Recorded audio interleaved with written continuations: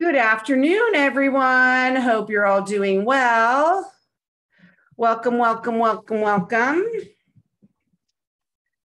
I have my new handy dandy microphone because I heard that last week I had terrible sound and I've had this microphone for a while. So hopefully we will have good sound for the entire day. Welcome. While you're all waiting for people to come in, please choose your language. If you speak English, go down to the bottom, choose interpretation, and choose English. And in a moment, as more people come in, I will have our interpreter, Lorna, say that in Spanish. In the meantime, it is in the chat. Open up the chat, Connie Lapin. You are all muted upon entry. We do this intentionally because we do not want a lot of background noise when the interpreter is working. And we also want to prevent Zoom bombers, which I am pretty sure was trying to happen at our self-determination meeting at Westside yesterday. And we were able to kick that person out before any damage was done. So I'm not completely sure if that was happening, but it was pretty unbelievable. All right, so go ahead when you have a moment, Lorna, and please explain in Spanish that people should pick a language.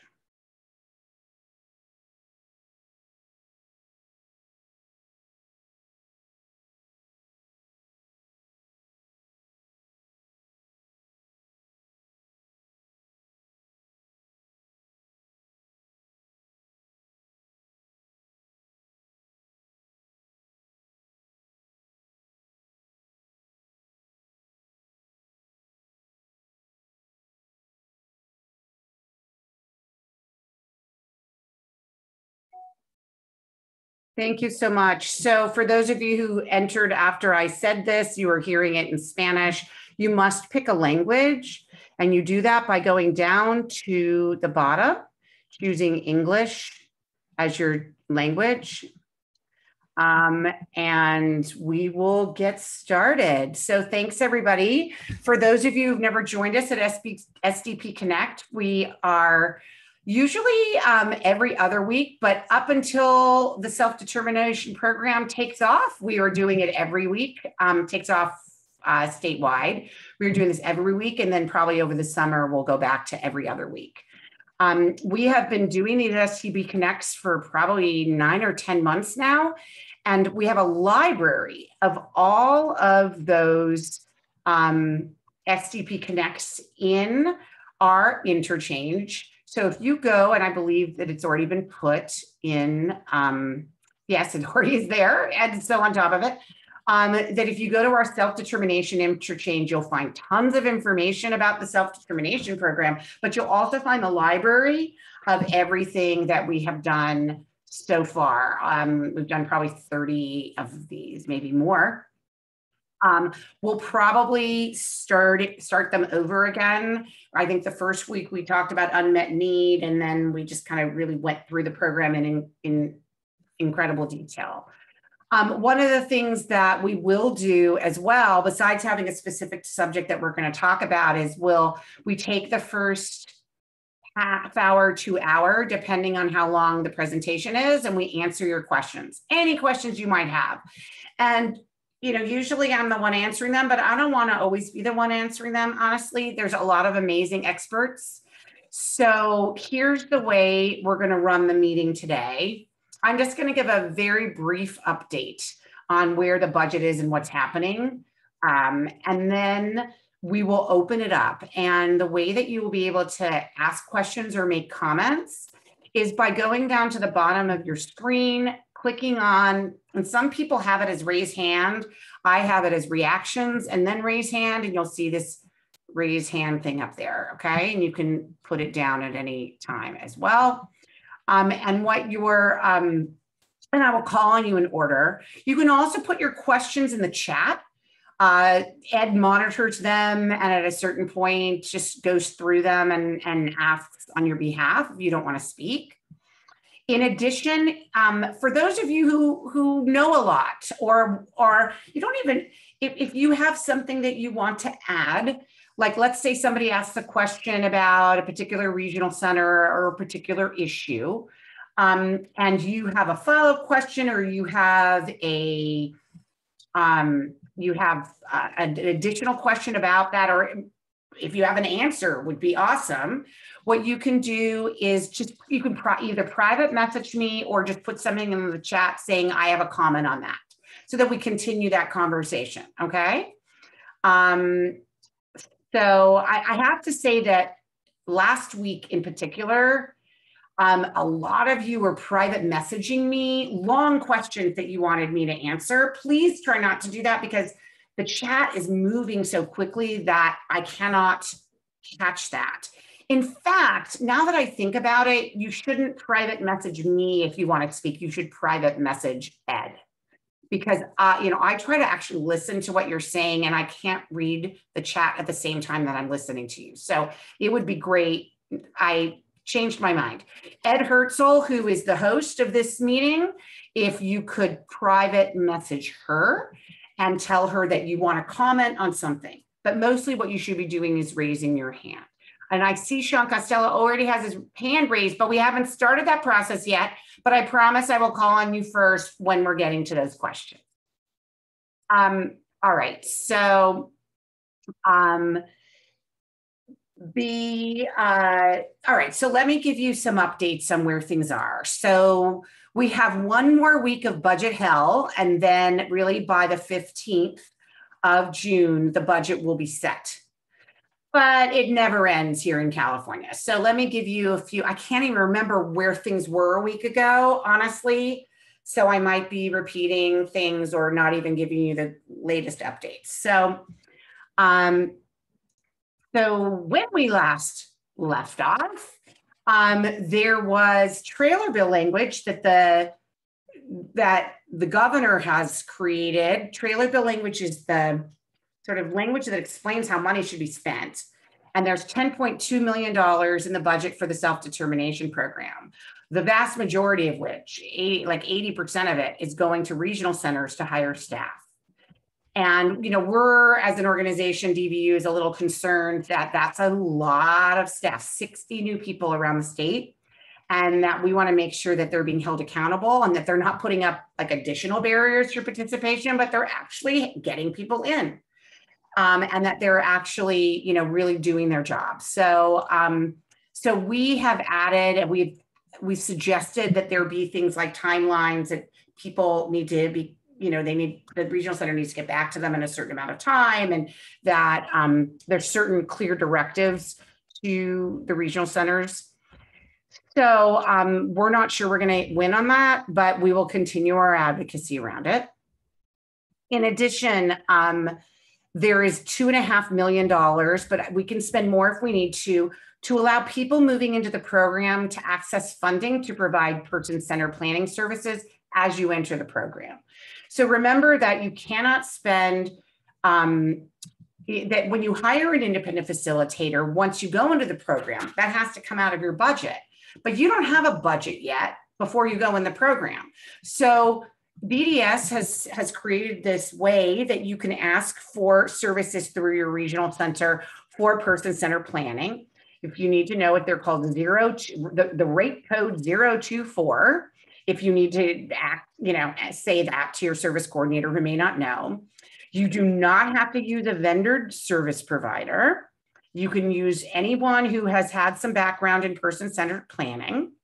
In some cases, that individual does need to fill out some vendor paperwork. It should be very small amount of paperwork, like getting their, W-9 form, for taxes and stuff like that. It should be pretty basic. Do not let your regional center tell you that you have to use their vendored provider. That is, I'm hearing that at a couple of regional centers, that they're saying, we want to move into the program, we want to hire a person-centered planner, and they're saying, oh, here's the agency you have to use. That is the opposite of self-determination. So you do not have to use your provider. There are tons of people doing this. Some of them are quite excellent. Some of them are quite inexperienced. So it is up to you to interview them.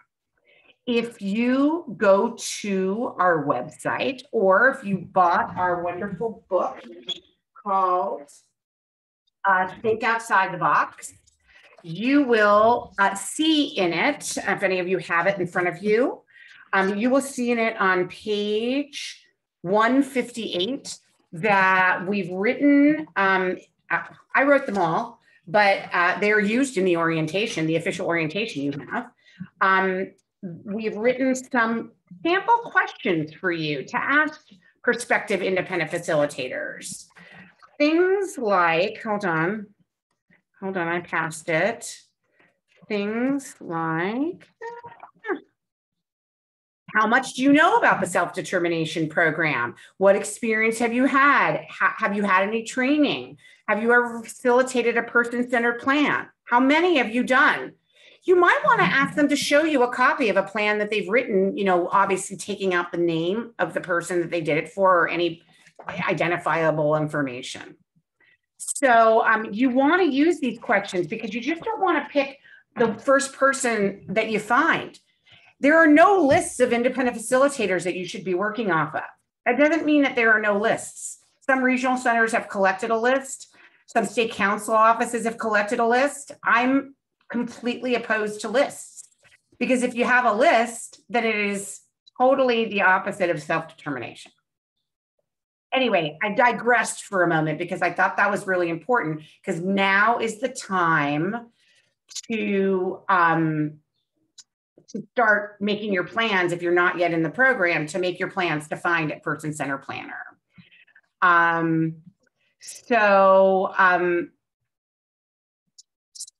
Okay.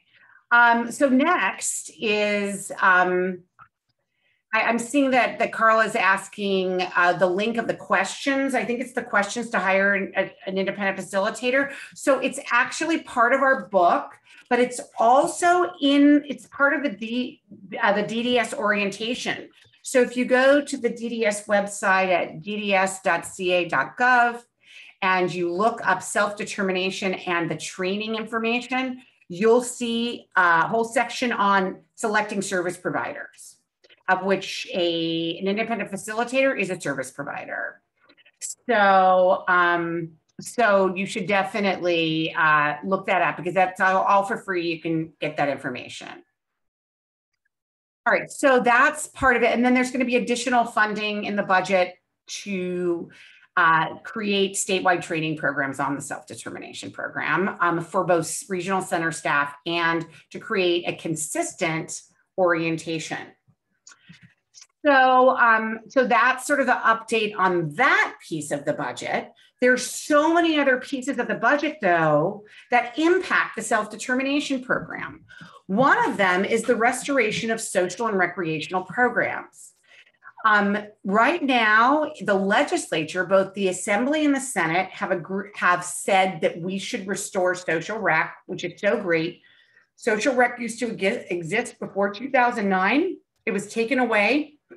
We've been promised it would come back for years. We think this might be our year. We actually have a campaign that if you scroll up in the chat, you'll see that Ed's already put it there, that we have a campaign to call the governor and tell him that he should restore social rec. I really should have started this discussion by saying that the state of California is rolling in the dough. We have so much money right now, which is really kind of shocking considering the year that we've just had. But, you know, most of the tax revenue that California receives is from rich people, and rich people and upper income people, they did really well during the pandemic. Oh yeah, they did super well. Hold on, this happened last week. This is a very bad thing that my gardener comes every week at this time, and he's right outside my door. So let me close my window. Okay, so my window is closed. You will not hear the leaf blower right outside my window. It is, so one of the things that is really critical is if we can get the social rec restored, that'll actually increase everyone's budget. Because you will be able to go back and ask for those services And then you'll be able to use that increase for hopefully spending money on social rec. You don't have to spend it on social rec, but you could spend it on social rec. There are other pieces of the budget that's really critically important. One of them is that the legislature is calling for about a 1.4 billion with a B like in boy increase in rates for traditional service providers. And as you know, the budgets for the self-determination program are determined by the services that you receive that you would receive in the traditional system based on those rates, those average rates.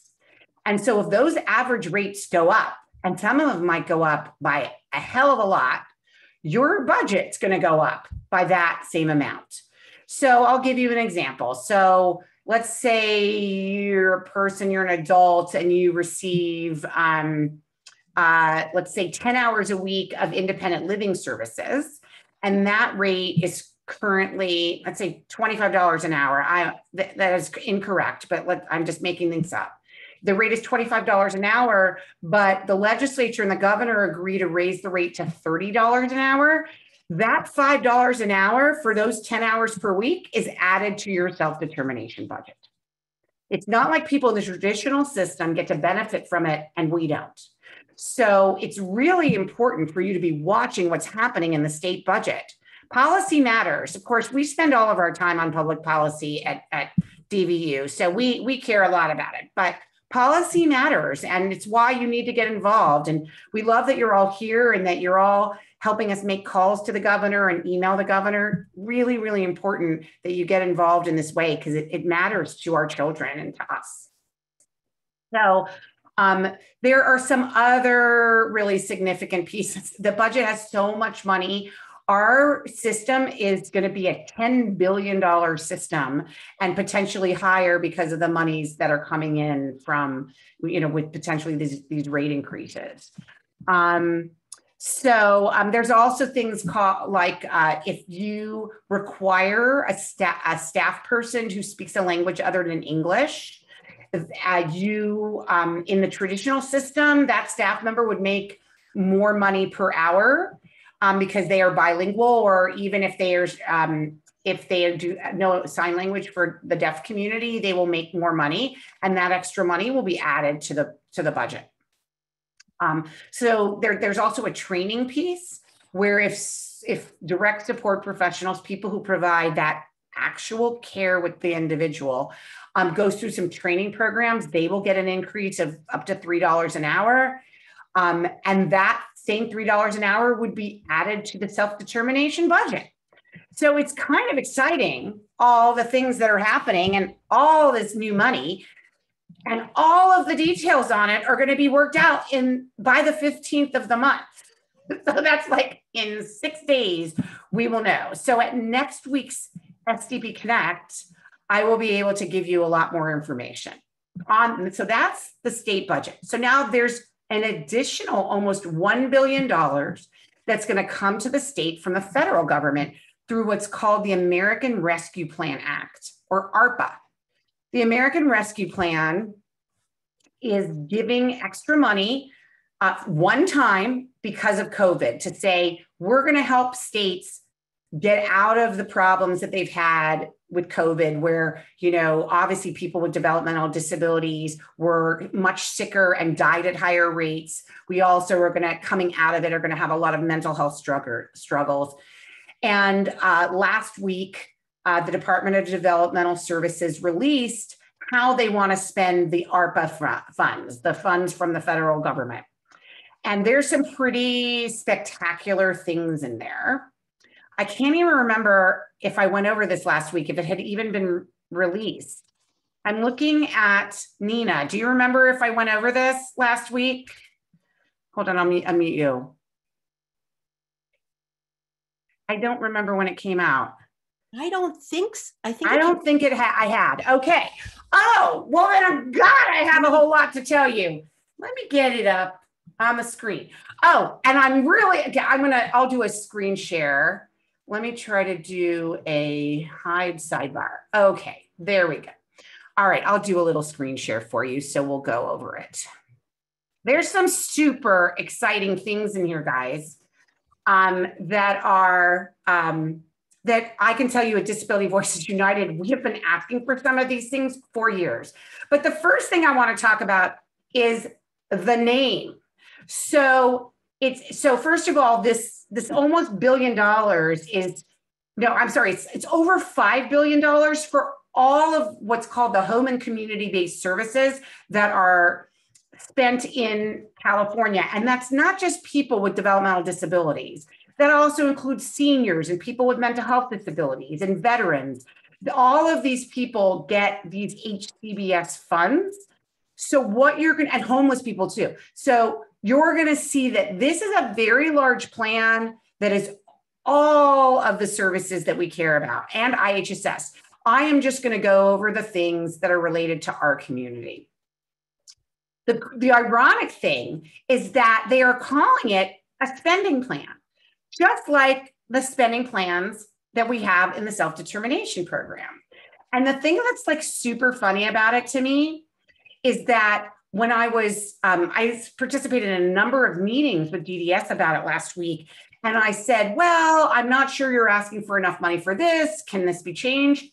And the DDS director said, oh, of course. I mean, this is just a spending plan. Things can change at any time. And we just need, to like basically tell the feds that this is what we're going to do, which I found to be quite hilarious because we've been having so many problems getting regional centers to just move forward with the spending plans that we submit to them, and they are micromanaging us. And here, we're talking about billions of dollars, and the spending plan is going to just, oh, it's just a spending plan.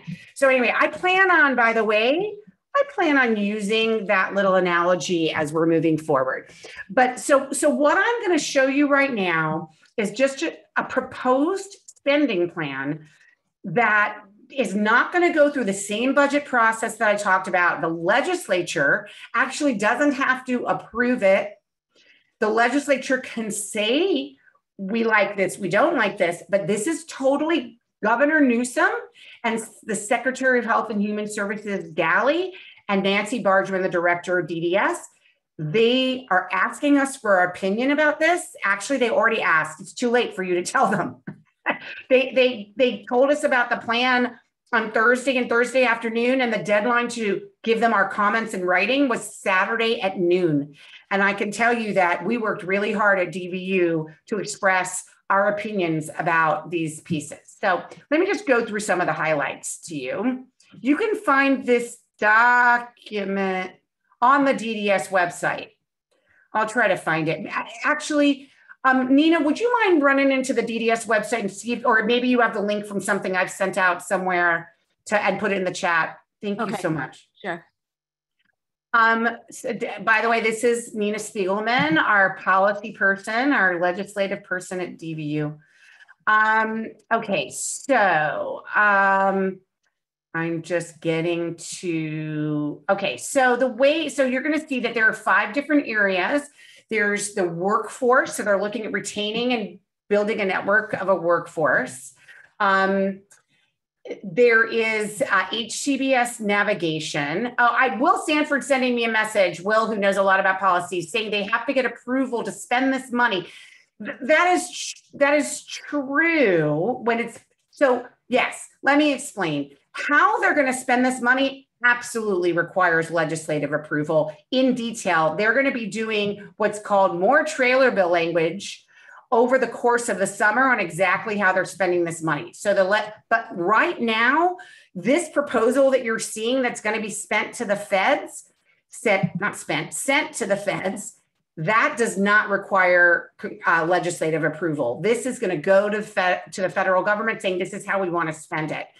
All the details are going to get worked out through a process with the legislature over the summer. So the second piece of it is HCBS navigation. You'll see transitions, services, and infrastructure and support. So we'll explain that. I'm just going to go to the sections that are relevant to our community. So IHSS, this is a big deal. So IHSS is going to be getting some increases in funding.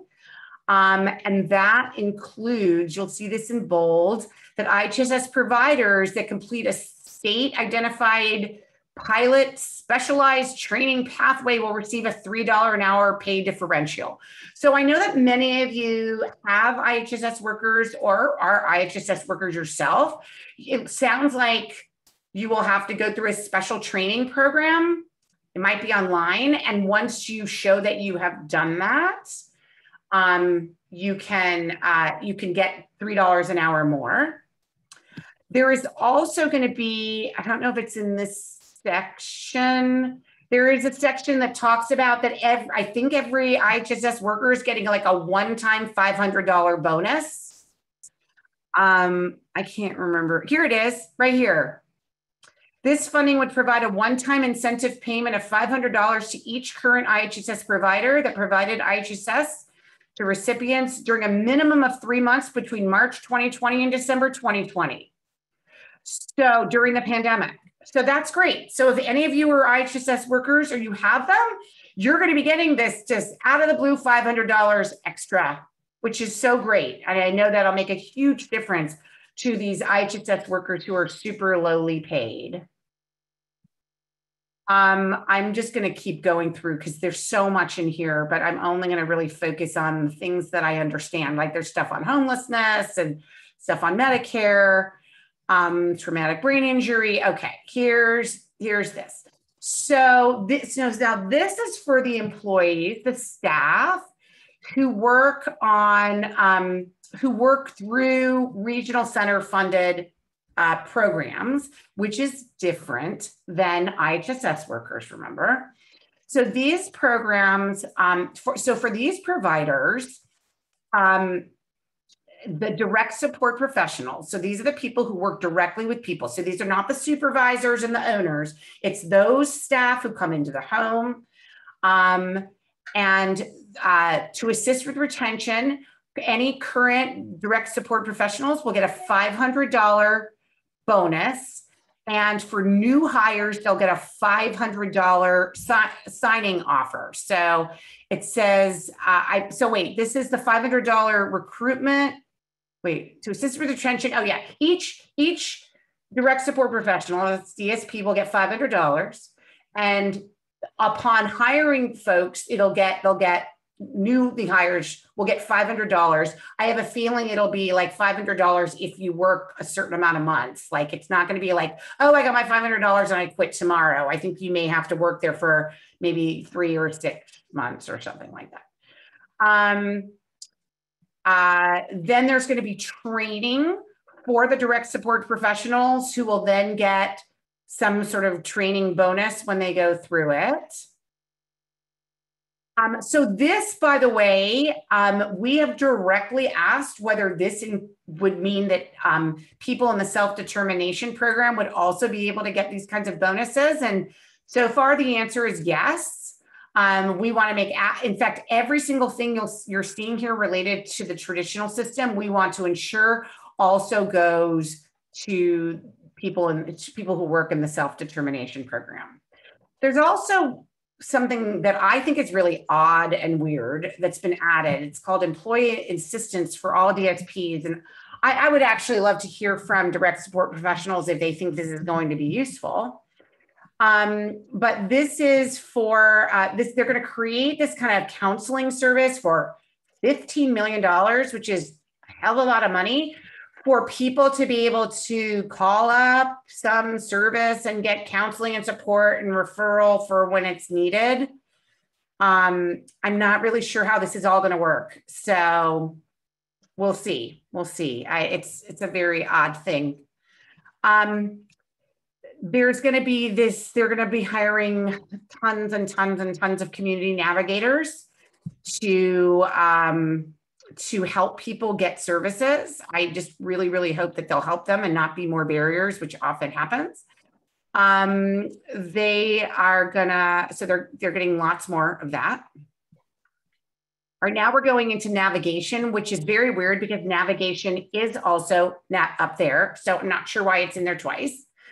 And in the relationship with DDS, I'll move to the section about our community. Oh, there's nothing in there. Okay, there was nothing in there on ours because it was in the previous section. Under transitions, there are a few pieces that relate to the DDH system. I'm just looking, see how it says lead department? I'm just looking for when it says DDS. Hold on a moment. Here it is. I really should have done my little PowerPoint. I forgot that I made a PowerPoint off of all this, but that's okay. You're actually seeing the official document from the state. So there's $150 million for affordable housing, which is amazing. And so one of the ways they're talking about using it is to develop more affordable housing. So what that would mean is that, let's say there's a community, let's say Los Angeles is developing a bunch of affordable rent apartment buildings. What DDS would want to do is negotiate with the city of Los Angeles to say, okay, you're developing this project. We want 10% to be specifically for people who are regional center clients. And that they would be able to have this affordable housing, and we will pay you. We will invest in your development of this housing project to be able to get that what's called a set aside. There, another piece is huge, which is for those individuals who require rental assistance, meaning for their health and safety, they can get funding to help pay for their rent through regional centers. And it's a very small amount of people, but they're very often they're folks who need health and safety. Maybe they have really very specific needs in the community because of health, or because maybe some sort of dysregulation challenges, or maybe they're undocumented and they're not eligible for Section 8 housing or SSI. This rental assistance will be expanded, and we very specifically heard from Nancy Bargman that it would also be included for people in the self-determination program. So I know I have a friend at a regional center who very specifically said that she could not enter the self-determination program because she gets rental assistance, and now she definitely will be able to. So this is kind of huge. All right, now we're talking about capacity and models of care. They're going to expand adult family home agencies. This is it. So if you guys don't know what that is, an FHA is an agency where it's kind of like a person owns a home, and it's kind of like almost an adult adoption a little bit. The person lives there, they feed them all the food, they give them all their they help them, they assist them with their daily activities of daily living. It is, so they're going to expand the use of these family home agencies. I only know one person who's ever lived in one, and it was not a good experience, but I would be always interested in hearing from all of you if you've heard of good experiences with family home agencies.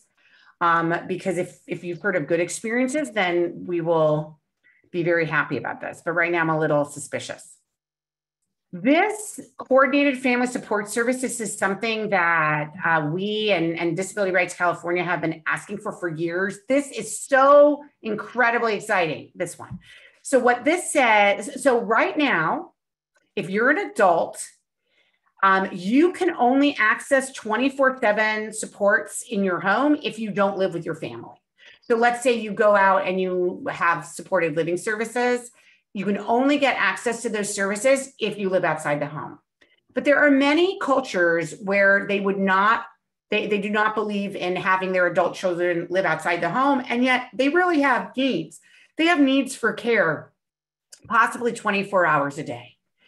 And there are some who are, remember that rent is paid for by SSI checks. And in some cases, people can't afford to live. I mean, SSI checks are like $800–900 a month. And there's not a lot of places that in California where that pays for your rent.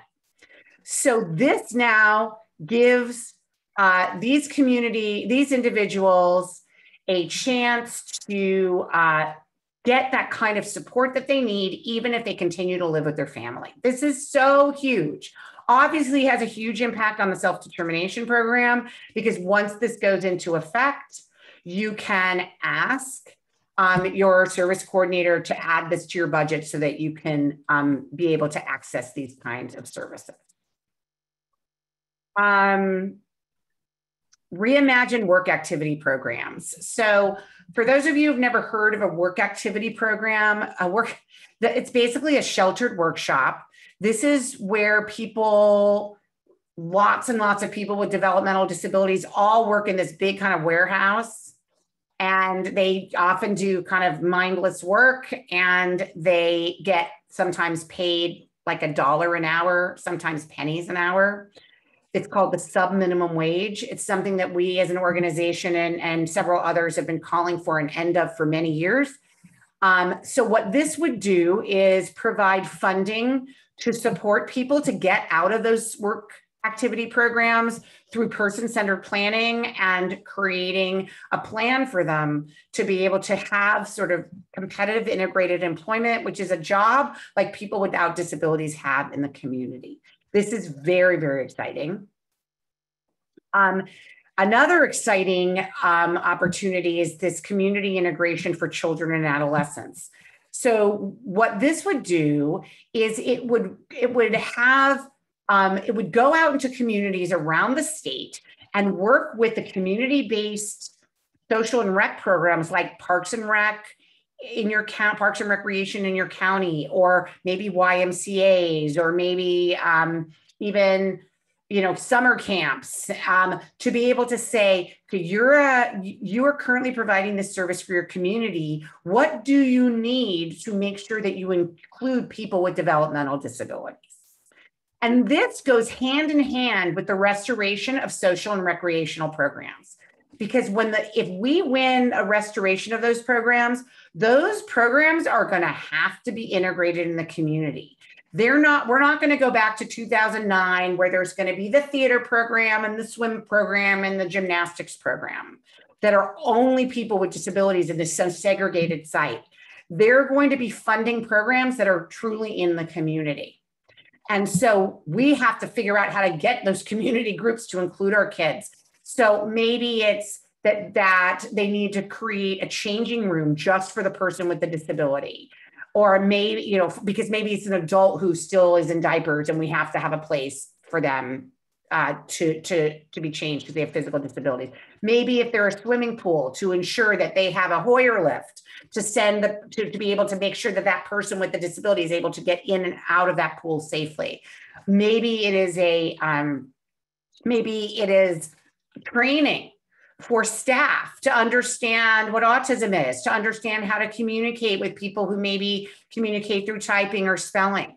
So there's lots of exciting activities, and these local community groups can get grants from DDS to be able to open up their program to people with developmental disabilities. And then we could use the funding that social rec would be restored to be able to pay for those programs. So it's super exciting. They're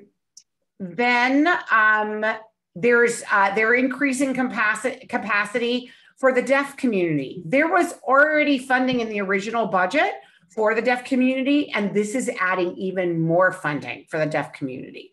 So this means that their regional centers will have individuals who sign, who know ASL, to be able to sign with family members and self-advocates who use sign language.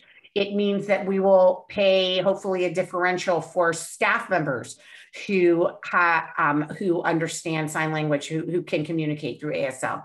So also assessments, lots of other things. So it's very, very exciting that we're seeing such an investment in this, where we've been fighting for this. Or certainly people in the deaf community have been fighting for this for many, many years. The final piece, which is massive, relates to infrastructure and support. And this is probably the largest amount of money that's coming into that's going to be spent. And they're calling it system improvement. And this is something that a lot of us have been saying needs to happen. So this is really about, some of this is about technology and upgrading the technology of the developmental disability system, which is desperately needed. So so here's kind of the ways. So it's a total of $256 million being spent on this, but this is how it is broken down. First of all, $45 million to hire more service coordinators. That's in addition to the money that is being spent in the budget that will be finalized next week. For us, we support this as long as there's accountability at regional centers to say that people are actually getting services as opposed to just hiring more service coordinators to create more barriers. Like, to expand the bureaucracy is not a goal of ours. The goal of ours is to get people services and to have great outcomes. And if all of this money is being spent and nobody's doing any better, then obviously that's a problem. The second expense is called it's creating an outcomes-based system. This is something that we have been asking for years. So what you all should know is that nobody is even tracking how well you are doing. No one's tracking that. Your service providers may be required to send a report. You have annual IPPs where maybe they talk about how you're doing, but there's really no consistent way to figure out whether service providers are actually doing their job and regional centers are doing their job. This is a $15 million investment to hire a consultant to figure out how to do this, to figure out how to track those outcomes, and to have data on it, to be able to say, wow, 80, 90% of adults have no employment, but if you use this kind of agency, they are getting people employed, and therefore let's give more clients to that agency or create agencies just like that. So we're very excited about this funding.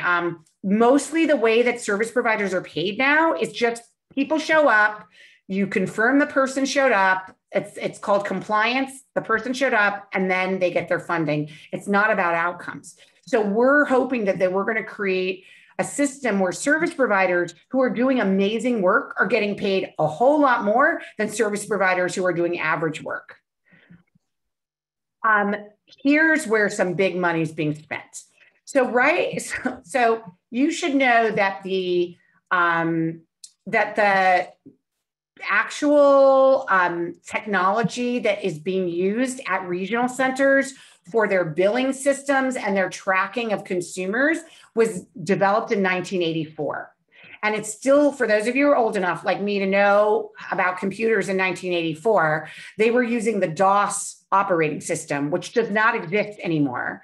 And there's this, I don't know if this is really true, but the only people who know how to use the system are living in retirement homes right now, and they have to be brought out of the retirement home to actually help create the system. So this would be starting from scratch. And what's very exciting to us is that it's going to have an integrated system so that consumers, us, the people who are served and the families, will be able to have a forward-facing system that we will be able to see how money is being spent on us. We'll be able to see the reports of the service providers. If you're in the traditional system, if you're in self-determination, you'll be able to see how money is being spent on you and how the billing is going. And this is going to be a forward-facing system, kind of like if any of you, what Nancy Bargman calls us, if you, let's say you have Kaiser, or for me, I go to Cedars-Sinai Hospital and my doctors all are on this portal, and I have an app where at any time I can look up my test results, I can look up a doctor's report, I can see when I have an appointment, I can make appointments through that portal. We don't have that in the DD system. That is our goal. Our goal is to be able to just say, you know, I need to go back and look at that IPP from 3 years ago. You go in the portal, you can find it. You can say, I wonder if that provider is billing correctly. You can look and see how they're billing. You can see any interaction between you and the regional center. All of the emails that you've had back and forth will all be in this system, and you'll be able to track it. And it'll be very, very private. We want to make sure that the system is not available to anyone at a regional center. You should know, I'll just say, that right now, the way the systems work, they're not really private at regional centers. Anybody who works at a regional center can access anybody's IPP. And I can tell you, for me, I know for a fact that people at my regional center have looked at my son's IPP who have nothing to do with my son's case, because it has gotten back to me that somebody said, oh, I was just hearing people in the hallway talk about your son's program, and these are not people who know who know me or who know anything about my son. So we want to make sure that the privacy is actually kept intact and secure, and that's one of the things that we hope for as well. Then they're going to spend $20 million training everybody on this, training regional centers and DDS. And of course, we have said they should also be training people with disabilities and their family members on how to use these new systems as well. They're also investing $26 million in person-centered planning for up to 15,000 individuals, not up to, but about 15,000 individuals every year who are not in the self-determination program. So that means it's going to be, they're going to send out a directive, but what I've heard that they're going to say is it's going to be like people who are aging out of the school system, who need a more comprehensive plan, somebody who's maybe moving out of a very restrictive setting, somebody who's been in a work activity program, somebody who's going through a crisis, health crisis, behavioral crisis, whatever it is, that you will be able to access these person-centered planning funds and not use your regional center to do it. So for those of you on this call who are independent facilitators, one of the things that we're pushing for is to ensure that they're not using these sort of vendored agencies who are beholden in some way to regional centers, and that these person-centered plans are really going to help advocate for people to get the kind of services they need. I'm now going to open up my window because it's gotten very hot in my room. I'm sorry. Please hold a moment. All right. So now, the final piece is supporting the development of new community services. So there are these funds that exist out there called Community Placement Plan Funds, CPP funds, and they're going to expand that ability for groups for regional centers to think creatively about what are some of the things we'd like to do out in the community. How do we want to spend money to create new programs, new service codes to do maybe for employment, maybe for college, maybe to reduce racial and ethnic disparities. Then the final piece is so exciting. So as those of you who've been on our previous STP Connects, you have known that we have been calling for an ombudsperson for the self-determination program. And maybe some of you have never heard that word. I'm not even sure there is a word like that in Spanish. But the ombudsperson is a person who works in the government who helps people who are served by the government navigate issues. But they also are supposed to be looking at sort of systemic issues, problems that exist across the state, and help to solve those problems and make recommendations to the legislature and to DDS about how to solve those problems. So we were very close, and actually we're hoping that the self-determination program ombudsperson will go into the budget next week. But then once this is approved, it will be expanded to the entire system, which is something that we've wanted. We didn't want this ombudsperson for just DDS because there's lots of problems with the system. It's not just self-determination. It's not just people in the traditional system. There's just lots of problems. So could be problems with eligibility. There could be problems with specific service providers. So this is going to create for $20 million. They're going to start up the office and then have $1.5 million, what's called ongoing each year. We think that's not enough, but we think $20 million to start it up is is it's kind of high. But there's another piece of this that I want to tell you about. It's not just the ombudsperson office. We really, it's not just me. And I'm going to give a shout out to the Integrated Community Collaborative that I sit on the board of. They are an amazing organization, and the ICC has been advocating, along with many of you, that the fair hearing system, the appeal system at regional centers is actually unfair. They call it the unfair hearings.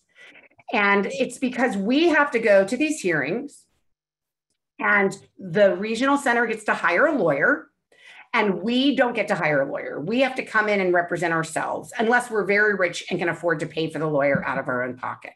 It's really different than in the school system, where if you win the case, the school district has to pay for that lawyer.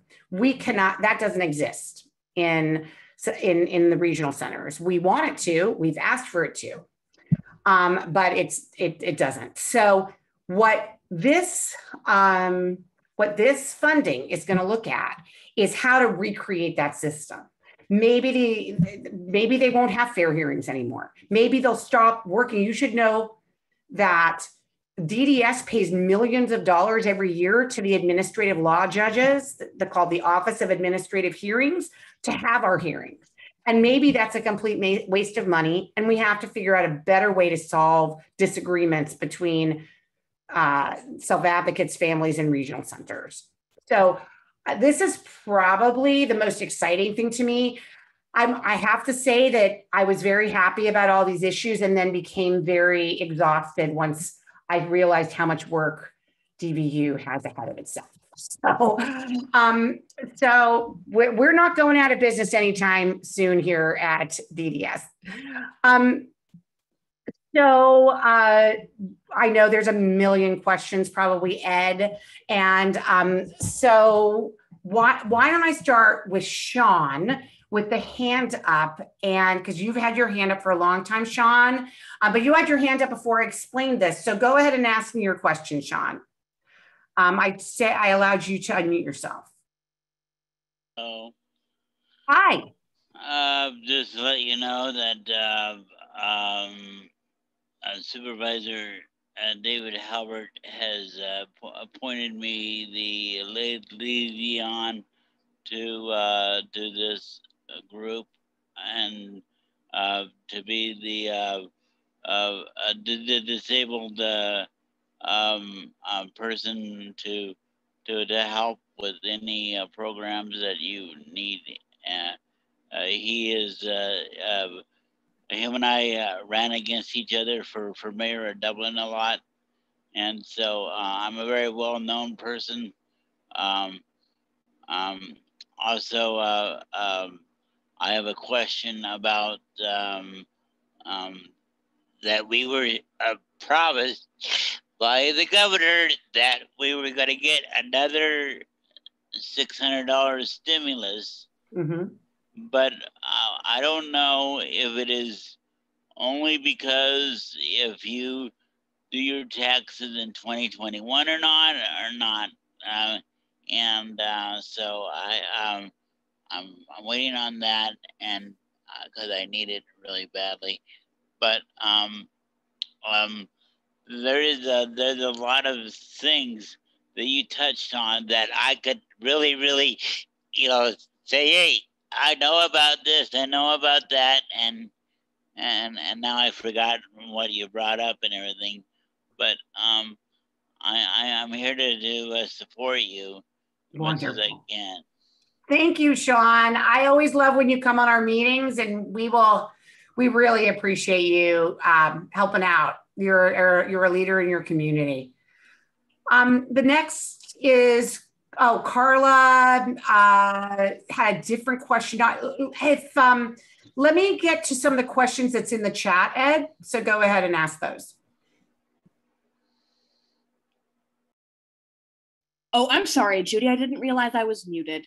I have buku questions. My first, I want to get this done right away because I've never seen this before. This question is from Aldrin. I think this is a great question. Can my husband be my independent facilitator and get paid if he is not getting paid from my HSS?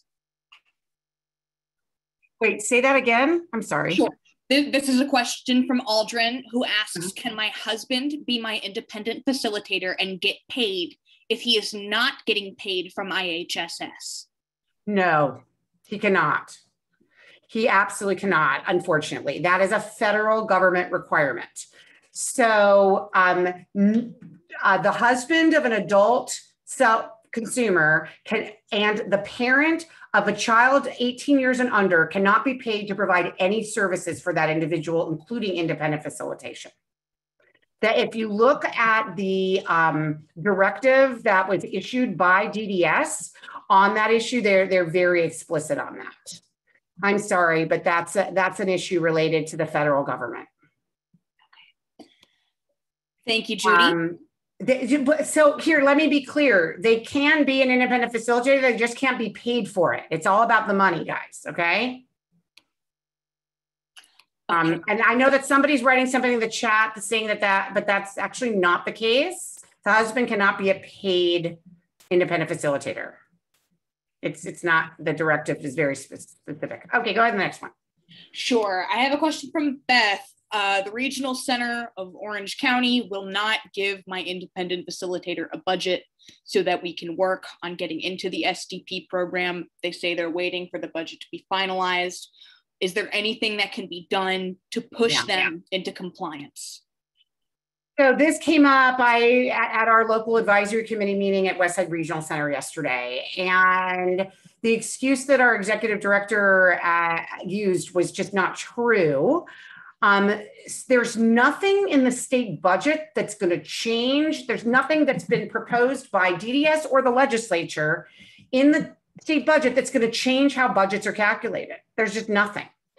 One of the things that they've added is this term called cost effective, but right now, right now the budget is developed based on the traditional system where you have to be cost effective anyway. You have to use the average rate. You can't use the most expensive rate unless you have what's called a health and safety waiver or some other exception.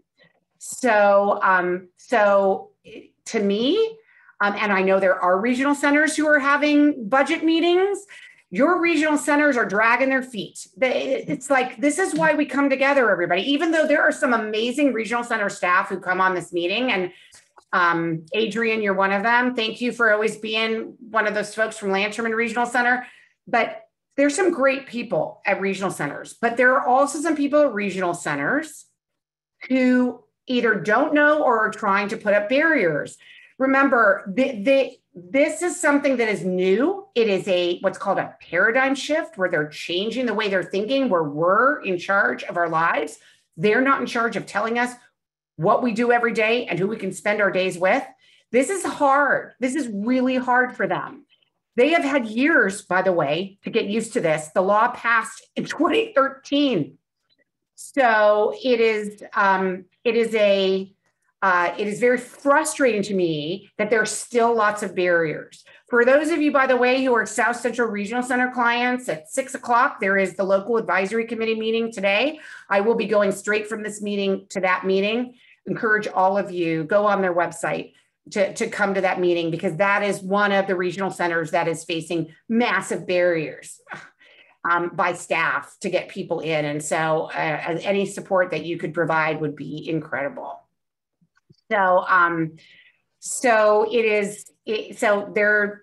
all you can do is say other regional centers are doing it. So don't tell me that you can't make it happen. Adrian's getting lots of love in the chat, by the way. Hoping you're looking at that, Adrian. Thank you, Judy. I have an anonymous question. My person-centered facilitator is out of state. My regional center is saying I need to complete a tax form in order to get my reimbursement. I don't understand why we are being taxed on this. Okay, I don't understand that either. The person-centered planner and the independent facilitator will be taxed on the payments that they receive, because it's considered income for them. And so they will need to submit their tax form, it's called a W-9, and with their social security number or their employer identification number, but it should have nothing to do with the consumer or the self-determination plan. That should be between the regional center and your person-centered planner. So I'm very confused by that. Thank you for that. So it's a W that an independent facilitator has to submit a W-2 to get paid. Even if that may be the way they do it, in most cases it's a W-9 because the person is going to get a 1099. They're not an employee. A W-2 is just for employees, so they're certainly not going to be an employee of the regional center. So that's very odd. Really, your financial management services should be able to clarify that. I paid the person. I am asking for my money to be reimbursed. Oh, well, I don't know. If somebody wants to put in a private message or put something in the chat, if you know and you can answer. I don't know about reimbursements from regional centers. I'm not sure how that works at all, but certainly a W-2 would make no sense because that's only for employees. So I don't know. I'm not sure. Thank you, Judy. I have infinite other questions if you're prepared to take them. Yes, let's just do that, guys, because we only have 30 minutes more. So okay. I feel bad. Okay. Go ahead. So I have a question from Carla Lehman. If an SD participant is taking a recreational class like soccer, swimming, or karate, and they need to purchase a specific uniform like special soccer shoes, karate or soccer uniform, etc., could the participant use their budget to purchase these? I know you cannot purchase clothes, but in this case, if it is to participate in a recreational activity, is it possible? I am asking because the RC approved it and then the FMS came back saying it wasn't possible. Yeah, so I don't know whether it's possible. That's a new question for me. I'm not sure because the clothing is restricted, but uniforms are not. So let's say you're getting a job and you need a uniform. Let's say you're going to be working in a hospital and you need some scrubs. That would be purchasable, but I don't know about like a uniform for a recreational program, but what's very odd to me is that if the regional center approved it, then why would the FMS be turning it away? So, Carla, you're unmuted. So, I mean, have you reached out to the FMS to ask what's going on with that? Yes, I did. They never answered to me, but that was yesterday. But I was asking because specifically, for example, like for karate, you need to buy a specific uniform and sometimes they're pricey, or like you do horseback riding, you need specific boots, or what happens if the participant cannot afford that, but they really want to take that type of class, you still need it. So that was my question. And the regional center approved it, and I don't know why the FMS came back and said no. And so so I would start with the FMS because maybe there was some confusion and it's a simple answer. And then if they say no, we're afraid because you guys should know that FMSs have been getting screwed over by regional centers where they've been putting out money and paying for things, and then the regional centers come back and say, oh yeah, we've changed our mind, we're not going to pay you. So, because remember, FMSs get paid in what's called arrears. They get paid after they spend the money. So it's very risky for these FMSs to put out money that they think they're not going to get paid back for. So, and it's been happening to them for the last couple of years. So now they're like very nervous about paying certain things. So I would start with the FMS, make sure they understand it was approved by the regional center, and then know that, they are gonna, then if they say no, that the regional center is claiming this, that they're not going to pay for it, then I'd go back to the regional center and say, what's the deal here? So hopefully this will be able to get resolved very quickly. Yes, may I ask something else? It's a different question. Sure. So I have clients that have, for example, ABA therapy or floor time therapy or different type of therapies. But they use their budget instead of using an ABA agency, they use someone that is trained. Maybe it's not like a BCBA or so, but now the regional center coming back and saying, we need a report. We need a report from the ABA agency to see if you will continue with the services. So what do we do? Where you get a report? So that's one thing. I see. Oh, so they need a report to say whether whether that needs to continue to be in the spending in the budget. Yeah. So it's not that they're asking for a report. They may have a case, Carla. They may have a case. Do that because if you're not going to use that agency, I mean that happens also. This is why, guys. Yeah. I'm telling you guys to never call anything behavior. Like it's all how you put it on your spending plan.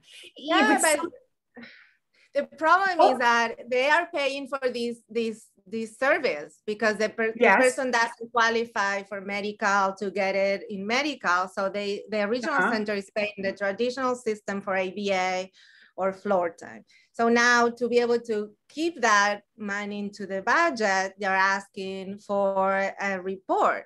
But if they're not using that agency, so that they did their initial reporting, what do you do? Because agencies are not going to be just doing reporting and then no, they're not going to use their service. Right. So, and lots of people are spending their behavior money on things like swimming and horseback riding and karate. So obviously they're not going to write reports related to behavior.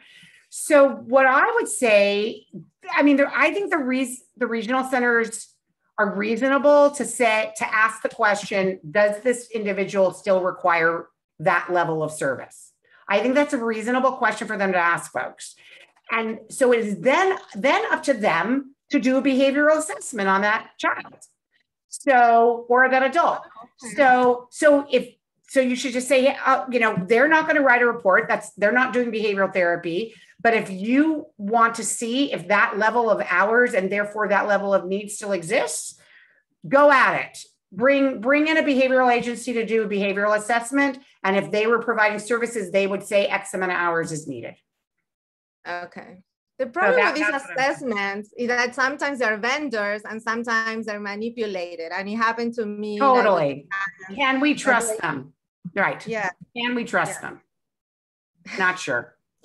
I do have to say that I remember when my son was young and the school district was making a claim that he didn't need behavioral therapy anymore, which is crazy. But the teacher said that he did. The behavioral agency that he worked with him in the school district said he did. Everybody said he did. The occupational therapist, the speech therapist, but the school district was claiming he didn't. And so they brought in an external behavioral agency that we were like really worried about. And they came back with doubling the amount of hours he had. So you just don't know. You just don't know. So sometimes they can hire an agency that completely kind of backfires on them. So, okay, next one, Ed. Thanks, Carla. Certainly. I have from Elizabeth Cuevas. My RC is saying they are no longer providing COVID hours. Will ARPA help, that may be ARCA, I'm not sure, help restore those COVID hours due to necessity? Yeah, so it's not ARPA, it's the ARPA, meaning the American Rescue Plan Act. It is actually the budget. So the state budget has a line item in it that specifically talks about COVID funding. It's like $200 and something million. It's a hell of a lot of money. And that budget is available for lots of things related to COVID, but it also is for specific services. But you all really need to remember that you have to make the case for these services. It's not like you can just say, we have, it's COVID, we get 30 hours. That's not the way it works. You have to make the case that you or your child need that extra support because of COVID. So how do you make that case? And you should only make that case if you need it, folks. We have responsibility here to the system. These are taxpayer dollars. So let's say your child's behavior regressed. They stopped sleeping, like my son. who is sleeping now, by the way. I remember I said that a couple weeks, sleeping again. So yay. Who stopped sleeping or who maybe is having some, major, really, really challenging issues and very highly dysregulated because the world is opening back up. Maybe they're having mental health issues. Maybe they're depressed. Maybe they're anxious. I mean, all of these things are legitimate expenses under COVID in that they require additional supports that you as a parent cannot be providing that level of help. Another COVID thing is maybe you're having to work extra hours, so you need more respite because you're out of the home more. Maybe you're suffering as a parent from mental health issues because of COVID. Maybe you were sick and you have with COVID and you have ongoing long haul symptoms. There are so many things related to COVID that you could say, but it has to be related to COVID, everybody. This is not it's not like you can just say, oh, by the way, it cannot be educationally focused. You can't say that my son or daughter is very behind in school because of distance learning. That is not the regional center's responsibility. That is the school district's responsibility. And you should be fighting for those home hours of tutoring or after school hours or whatever to get your child back up to speed and not regress academically.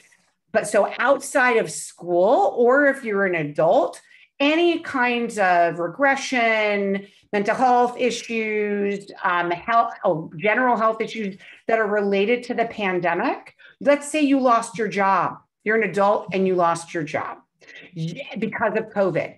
You're going to need some extra help to find a new job. That's extra COVID funding. So that's sort of the way you ask for it, everybody. That's the way you make your case. Next, go ahead, Ed. You are muted, Ed. There you are. The next question I have from Dr. Henny is, are the IHSS trainings approved by us, the experts on what meets our needs, referring to the IHSS trainings proposed in the budget? Oh, I wish. I doubt it.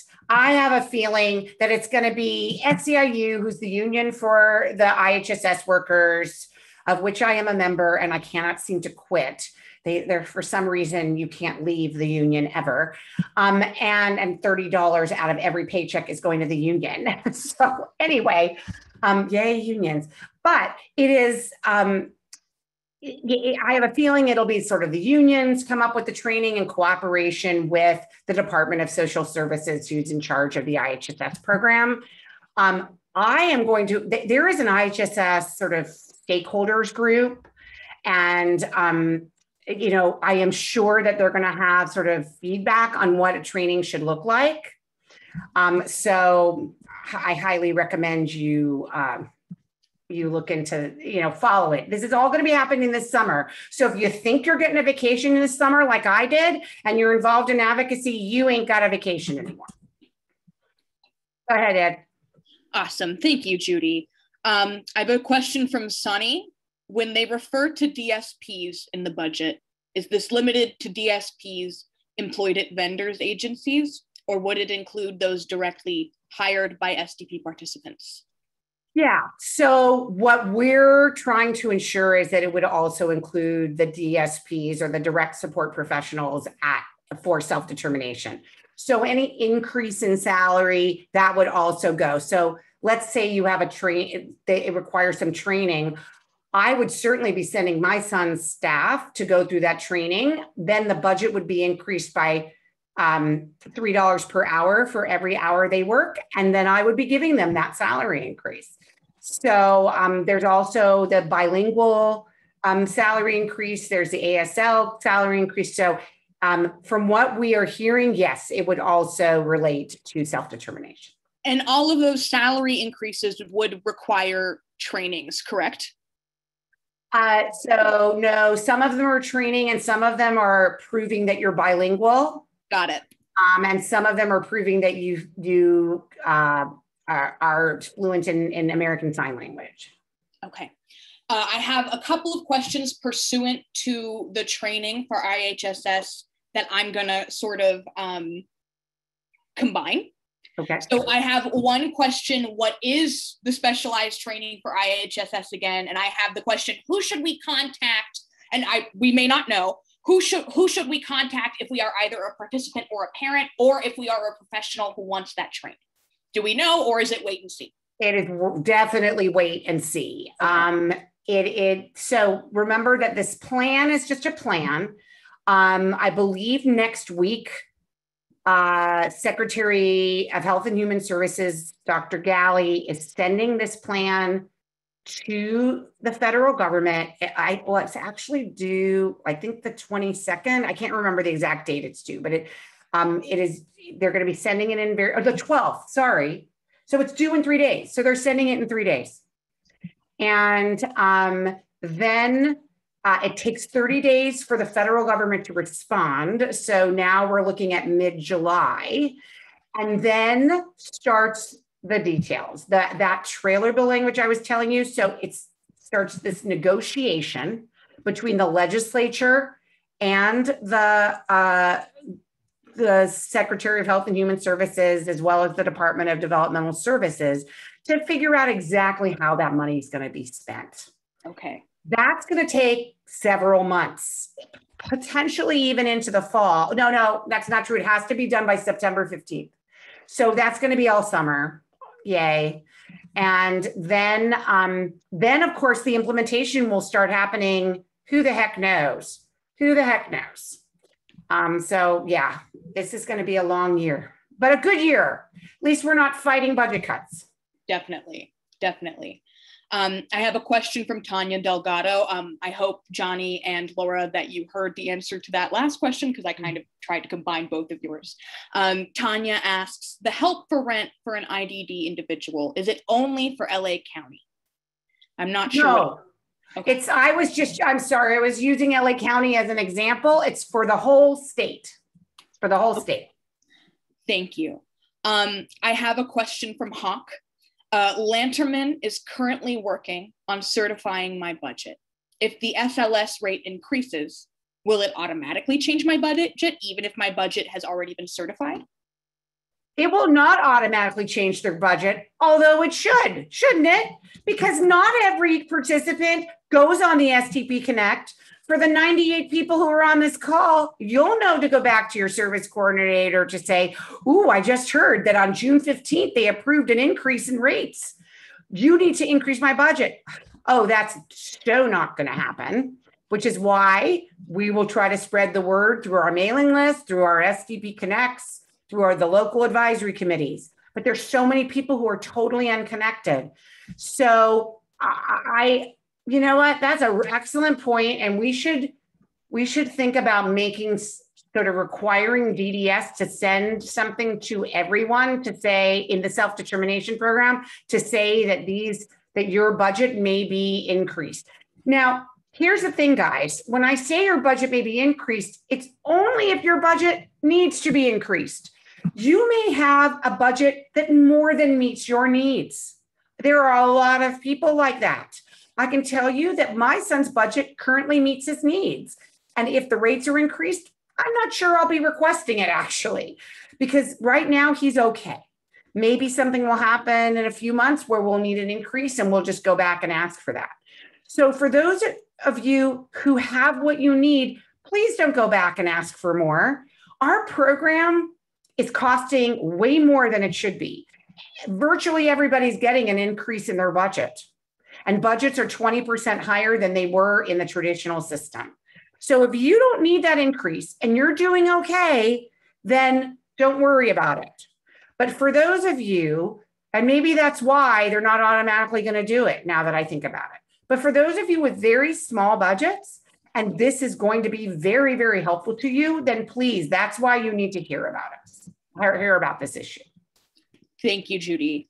I have, again, more questions from the list. Dr. Henney asks, I have had many fair hearing outcomes in my favor because the regional center learned that I am a great candidate for self-determination. They have systematically failed to authorize vendors. They've claimed they had no vendors for the services they agreed to in mediation. The panic is that they will claim for my budget that they haven't spent anything in 12 months. I need to know that I will have support averaging all their agreed upon services, even if they never put providers in my life. Yeah. So Henny, you got to make sure that, and I'm looking at you because you're on my screen, that you got to make sure that you have a really good independent facilitator who's a great advocate for you at your IPP, because you can't do this by yourself. I feel like I can be a pretty good advocate for my son because I actually know the law better than the people at my regional center. But most of you really could, it would be very helpful for you to bring somebody. One of our board members tells a great story. She's a lawyer at Disability Rights California, and she knows as much about self-determination as I do. But when she has a brother who's served by a regional center, and when she goes to his IPP, she just wants to be his brother. She doesn't want to be emotional. She doesn't want to have to fight for anything. And so to have her independent facilitator there, her brother's independent facilitator, is such a relief so that they can keep things on track and they can keep asking for what his needs are. And so, I think it's really important, Henny, when you're walking in, you have a very small budget. You are one of many people that I know who have a very small budget, and you need to have somebody in there. So it's two of you really fighting to make sure you get what you need. Okay. Thank you, Judy. I have a question from Diane. Oh, wait, Henny sent me a message that she doesn't even know where to start to find somebody. Okay. Amazingly, we have some incredible folks. Henny, can you just type in the chat what area you live in? Because I'm not sure what your regional center is, because you want to make sure you have somebody local. So there are some incredible independent facilitators who come every week. She's San Diego, everybody. Obviously, you can be anywhere, but in my opinion, Henny, you should have someone at least in the Southern California area who knows the services and resources that exist in your maybe somebody from Orange County or whatever. So for those of you who are independent facilitators, please put your name and your email address in the chat. I see Johnny Watanabe is also saying that he needs an IF in Orange County. So go for it, everybody. Put your contact information in the chat. And there are 2 potential clients that you have in the San Diego, Orange County area. Fabulous. Thank you, Judy. Diane asks, any advice about the use of the word supplies in spending plans? I'm trying to figure out. So no one should use supply. Remember, everything that's in your spending plan has to relate to a goal. So that goal starts in your person-centered plan, which informs your IPP. Connie, if you're on, I said it right this time. So let's say in your IPP, in your person-centered planning, you're talking about employment and you're dreaming about employment. But you, and maybe your dream is to become a gardener, and that because you really love gardening. So that is your person-centered planning. And then in your IPP, the goal would be, access employment, over the next year, or do an internship over the next year, or a paid internship or something. And so that means that the supplies you might need to become a gardener, let's say you hire a local gardening company to be your, mentor or something, right? So you will also need gardening supplies. So don't use the word supplies, use the word, we're buying equipment for employment. Everything should relate to that IPP goal that you ultimately put in there, which is informed by your person-centered plan. Remember that your person-centered plan is about all your hopes and dreams, some of which costs money, some of which is free, and some of which cannot be paid for out of your self-determination budget. So you want that person-centered plan with everything in your life to inform the goals that are put into your IPP, which are specific to the kinds of things that regional centers are allowed to pay for.